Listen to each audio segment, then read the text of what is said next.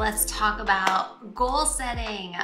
I know it's like kind of intimidating almost, like every new year it's like, all right, you have to come up with a New Year's resolution, all that. So I'm gonna show you in this video exactly how to set your New Year's resolutions, how to set goals and set yourself up to failure and actually hit those goals. So let's get right into it. I'm gonna go over some notes in my phone because I have lots I wanna share with you. And pretty much because I did this last year and I literally hit every goal I set for myself last year. So at the end of this video, I'll go over the recap of my goals, but it was insane. So this is the exact formula I used and I'm gonna do it this year too. Worked out so well. So first what I want you to do is write your goals down.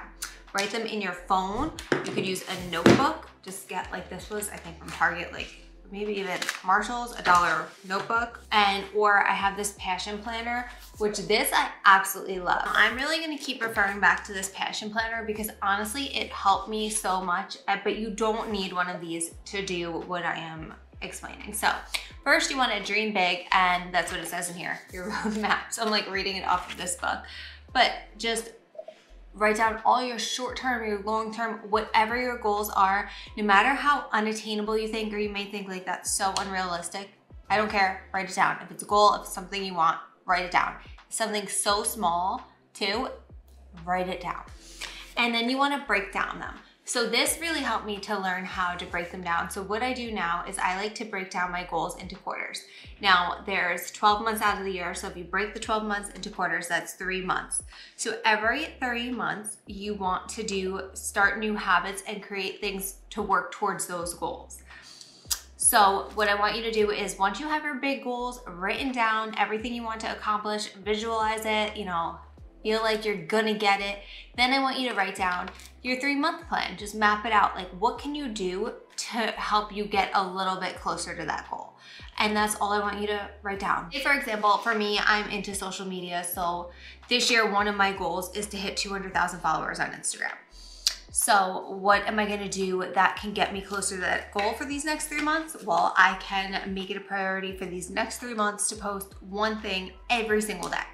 And I can also spend at least 1 hour a day engaging with other accounts, talking, making connections. So that's what I could do for the next 3 months. And am I gonna hit my goal to that 200,000 doing that in the next 3 months? Probably not, but is it gonna get me one step closer? Yes. Another example, because I don't wanna just use me. So say a lot of people for the new year, they have weight loss goals. So say your goal is to lose 20 pounds this year.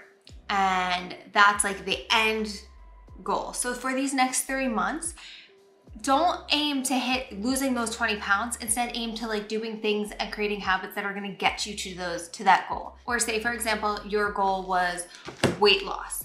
So say the goal for this year is to lose 20 pounds. Like by 2024, you wanna be 20 pounds less than you are now. Just an example. So yeah, that's a realistic goal for you, probably, depending on your body size. So what you want to do for the first 3 months is break that down. So take this quarter, these first 3 months, and what habits can you start doing to get you one step closer to that goal? Maybe not reach it, but get you one step closer. Can you make sure to hit 7,000 steps a day? Can you make sure to drink 2 big bottles of water a day? Something like this. This is 50 ounces. And then just say that those are your goals for the next 3 months. You could pick 2, you could pick 3, whatever you feel like you can actually do and achieve. So what I want you to do is do those. And then after those 3 months and you're like, hey, I did that, like I'm getting closer, I'm feeling good, then pick other things that could bring you close to your goal. So after the first quarter, maybe in the second quarter, you're like, I'm ready to start working out now. I'm gonna work out 3 to 4 days a week. Just set it so like something you could accomplish. I'm gonna do strength training, or I'm gonna find an exercise class I like. And whatever it is, commit to it. If you're gonna say, I'm gonna do 3 days a week, do those 3, if you go above it, great, but do those 3 days a week for the next 3 months. And it's almost like that habit stacking, because now you are already drinking your water, you're already tracking your steps, now you're adding in working out 3 days a week. So in the long run, each of these things are getting you closer to your goal of weight loss, but it's an attainable way of doing it. So I just love looking at it like that. And I like reflecting back. So I do use this a lot, or this idea a lot. Like I have my little notes from, this is my own from last year, so I have all my notes. But I do like taking the time after those 3 months to reflect back and say like, okay, I said I was gonna hit 7,000 steps a day and I only hit 6,000. So like, I need to still focus on that goal until I hit it. So don't beat yourself up, just make sure you could do these things. And then like, even something as little as that, like, okay, what can I do to make sure I'm hitting 7,000 steps? Can I take 3 10-minute walks a day? Like on my lunch break, before my kids wake up, after dinner. So do things like that. I really find that's a great way to set your goals. And then it's just great to every quarter to like go back and reflect, because a lot of times we have so much motivation in the beginning of the year where we're like, okay, like I wanna lose weight or I wanna like achieve whatever. And you're so gung-ho for it. And then 2 months go by and now it's like end of February, March, and you kind of like forget about it. And then you look back next year and you're like, wait, what happened? So I highly suggest, whether you have a note like this, a notebook, notes in your phone, write them down so you can go back to it. We have so much going on, you're most likely gonna forget. So then another thing I like to do for setting goals is creating vision boards. Now, for a while, I was so stuck on vision boards because I always thought like, and I've been doing these for a while, but I used to always think like I had to get poster paper and print things out. And I did used to do that and I'd put it on my wall, but you don't have to do that. Now what I like to do is I like to create Pinterest boards. So I'm gonna pull up my Pinterest. So it's just easier for me because I do a lot on my phone, and sometimes I do still like there's nothing better than having like a physical hard copy. So if you want to do that, there's so much fun to make. You could even have your girlfriends over and say like, hey, we're gonna have like a vision board making night, or do it on your own, whatever you feel comfortable with. Cut out magazine pictures, go on Pinterest, print things out. But what I like to do with mine is I will show you on my Pinterest, I make it private because it's for me, like it's my goals. So I make it private and whatever you feel comfortable with, but it's my vision board. So I just have like all of my things here. I pin pictures, I pin ideas. And for example, like one of the things I pinned was like, I wanted this kitchen, like the white cabinets with the gold. I got it. So things like that, like you just put them, and they're things that way you can, with vision boards, the best thing about them is you can go back and visually see it. And I've read the book, The Secret and all that. I don't know too much about it, but I truly believe when you like picture yourself in your mind already having it and knowing like it's gonna come to you some way or another, it does work out. Like, I don't know what it is, but I do really believe in that. What is it? Is it called manifesting? But whatever it is, I truly believe like when you visualize it and already feel like you have it, it works out. But also I truly believe being thankful for what you already have. Like, don't put this on your board and be like, oh, I'm never gonna get a kitchen like that, or like, that's so unrealistic. Like, put it on there and be like, I can't wait to one day have that kitchen. And like, picture yourself in that kitchen. Like, I pictured myself in this kitchen with my daughter baking and doing cute things, and I'm like, now I have it. And then once you get it, like, be proud, be happy, be excited. Like, that's freaking amazing. Like, all these small little things, well, this is a big one, that's a freaking kitchen, but they wind up to being something big. So like another thing I put for myself was to succeed, to grow on Instagram. Literally, this was one that's on my board, and my goal for 2022 was to have 100,000 followers on Instagram. I put it on this board beginning of the year. I don't know if you can see that. Guess what? I surpassed that. Like, so it could be like that to some, they might be like, that is such a stupid goal. But to me, it's what I wanted. It's my career now. Like, that's what I wanted. So don't be embarrassed. Whatever you want, put on that board. It's for you to see. It's for you to visualize. It's for you to work to. So I find these vision boards are really great. The funny thing is, I was going through this the other day because I have a vision board from 2016. And in 2016, I was at a really low place in my life. I was going through a bad breakup. I was just not happy. I moved back home with my parents. They had a mother-daughter, so I was already, but regardless, like I didn't have a place of my own. I was single, like a single mom, and there was just so many things I wanted. So I made a vision board, and honestly, a lot of it, like part of it, I was just like, oh, maybe if I like put some of it, I was like, maybe I'll get back with my ex, because I wanted to I wanted marriage, I wanted kids. And I just felt like when we broke up, I was just like, great, I'm like one step behind now. Like, that didn't work out. Like, now I'm getting closer to 30 years old. This was 2016. So I made this vision board regardless.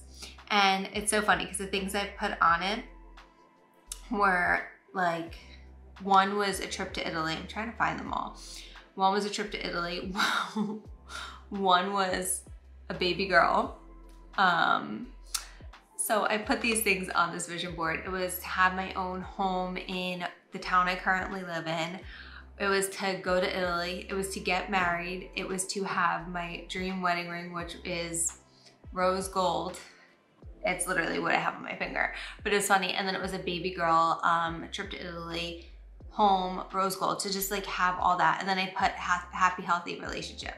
Now, no, it did not end up working out with my ex. So like, you have to kind of like, I was kind of upset because that's what I was like holding onto so tight, that when I finally like let go of that and allowed myself to have something else come in my life, that's when I met my now husband, who like, thank the Lord, like that was the best thing. So when I met him, when he came into my life, I was just like, oh my God, this just feels right. Like it was by far the healthiest relationship I've ever been in. He treated me like an absolute princess. And it's so funny because everything on that vision board I had in 2016 came true with my husband. Like he ended up proposing with the ring of my dreams. I ended up moving in with him. And then it wasn't until this year that we redid the home into his home in my dream town to live in. And we ended up taking a honeymoon to Italy, which was just crazy. And then we got pregnant with our own little girl. So it's just like some of those things that I put on those boards, I was like, yeah, right, this will never happen. But I just kind of like, I left it there. Like I left it there. It didn't happen in 2016, didn't happen in 2017, 2018. But eventually they happened, and looking back, I'm like, oh my gosh, that is so crazy. Everything on my vision board happened. So I highly suggest writing those things down and reflecting back. Like, I'm so happy that I wrote it down and I could look back and be like, wow, I accomplished all of those things. And then even 2021, it's crazy for me to look back and see like, well, 2021, I wrote it down, and then into 2022, like my goals I had to accomplish for 2022. Yeah, for 2022, writing down those goals. It's crazy for me to see. Like I will pop some on the screen. Like I have a little timestamp too. And it's just insane. Just wait till you see them. Like I had goals of, these are my personal goals. Like becoming an influencer was one thing that I really wanted to do and achieve. So I said, I want to hit 100,000 followers on Instagram, 200,000 on YouTube. I will put up 200,000 on TikTok, at least 1,000 on YouTube, and be monetized on YouTube and all of that. And I wrote those goals and I put them on my vision board. I did my little map of like breaking it down, like posting every single day on these channels, engaging with others, like things I could do to work towards. And one of my biggest goals for 2022 was to quit my job and do this full time. And here I am in 2023 doing this full time.